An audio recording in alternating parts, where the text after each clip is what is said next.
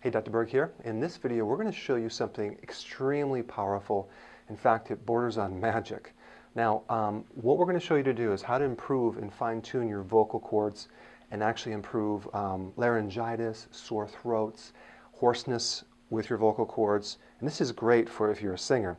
I've been doing this for the last several years on opera singers from Juilliard, university instructors for singing, vocal coaches, singers all over the place. And so what you're going to do is I'm going to show you how to do this to someone else and on yourself. And here's what happens. A lot of times people get laryngitis and then they have to take an antibiotic or take a steroid. And I think that's why a lot of opera singers are very, very large, because steroids have a side effect of weight gain. But steroids are adrenal hormones, and the reason why they do work, yet have side effects, is because the adrenal gland is intimately involved with your vocal cords. They have receptors for steroids. So steroids are adrenal hormones. And so what we want to do is we want to give you some natural solutions. Now, this is in no way, shape, or form used to a substitute of treating any type of disease or illness. So I'm not claiming to cure your viruses or your bacterial infections. So that's not what we're doing. But this gives you an alternative. Okay? So let's say you had a sore throat or laryngitis or hoarseness, or you just wanted to fine-tune your vocal cords. Typically, what happens is viruses can come out of remission when you're stressed and lodge into the vocal cords and actually cause the whole vocal cords to shut down to the point where you can't talk anymore.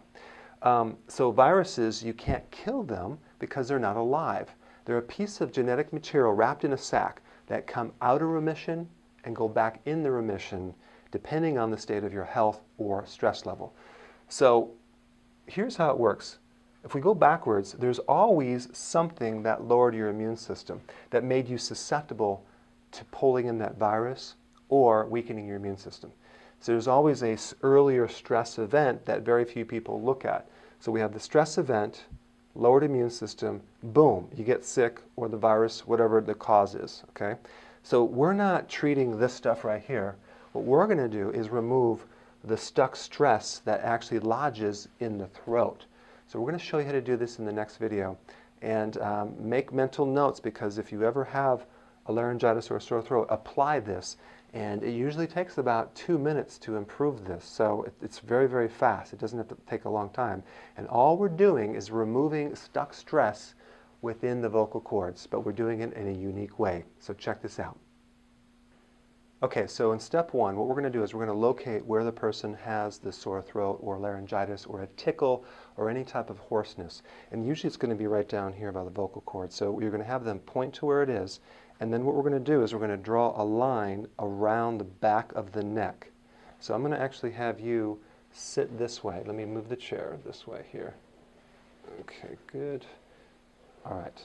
So we're drawing the line. They're going to point right here, and we're going to draw a circle right around the back of the neck right here. And there's usually a little bump right here, okay? And then you're going to come up about 1 inch. That's right at the back of the vocal cord. So we're going to take our 2 fingers, our middle finger and our thumb, and we're going to press kind of down. I'm going to take the other head and stabilize the forehead as I press into the opposite part of where their vocal cords are. And the most important thing you need to do and remember is make sure you do not mess up the person's hair. And I'm going to hold this pressure, you can see right here. I'm going to push pressure there. I'm going to hold that for about 2 minutes. Now what's interesting about when I do this is that sometimes you're going to have to be a little higher up, because sometimes their irritation is a little higher in their neck. So you'll try to find out where it is, and then when you press, the way you know you found it is it's going to be very, very sore. In fact, more sore than the sore throat.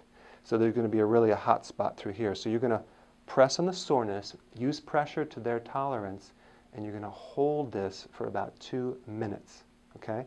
And then you're just going to ask them when the soreness goes away, and then you can stop.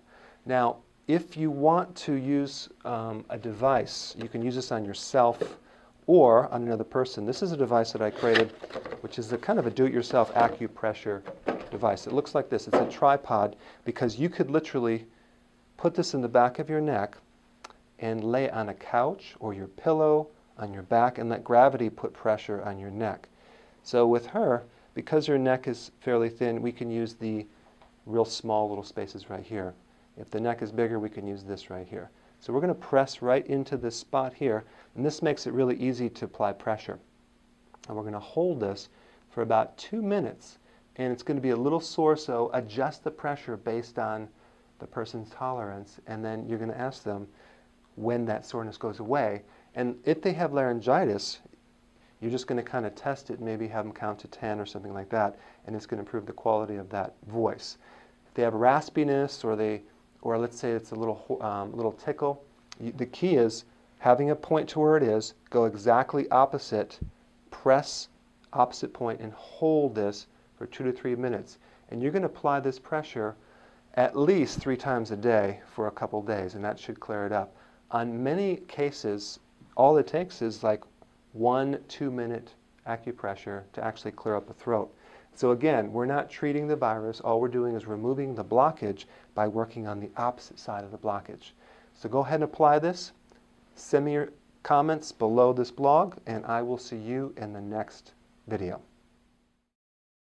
Hey, before you leave, I just wanted to give you a little quick history on some of the books that I wrote. This was one of the first books. It's called Dr. Berg Body Shapes. It was my attempt at writing about body types.